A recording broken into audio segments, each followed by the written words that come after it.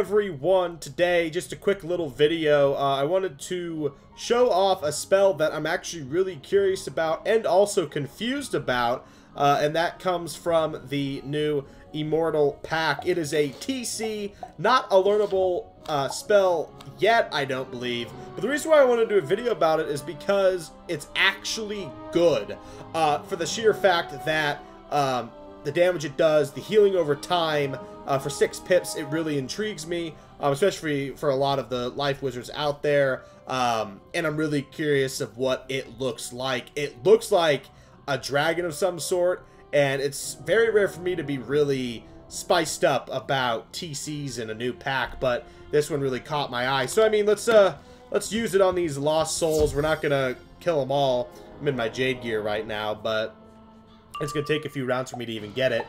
But I mean, no, I mean, let me know your thoughts. I mean, this is a first time see. I have high hopes. It might be a retexture of a similar dragon. It could be a completely new one. I have no idea. But it also intrigues me though as well, mainly because of the fact that in the previous, what was it, the previous pack, where there were new, like, higher level minions that you could summon, and that proposes the question of, you know, when are those going to be trainable? And then now with this spell, this is definitely a great addition to life. Alright, so well, here we go. Let's use it on him. Hopefully I don't fizzle. Let me turn down the music. Let me turn up the sound effects. Hopefully I don't completely blast your ears. But here we go.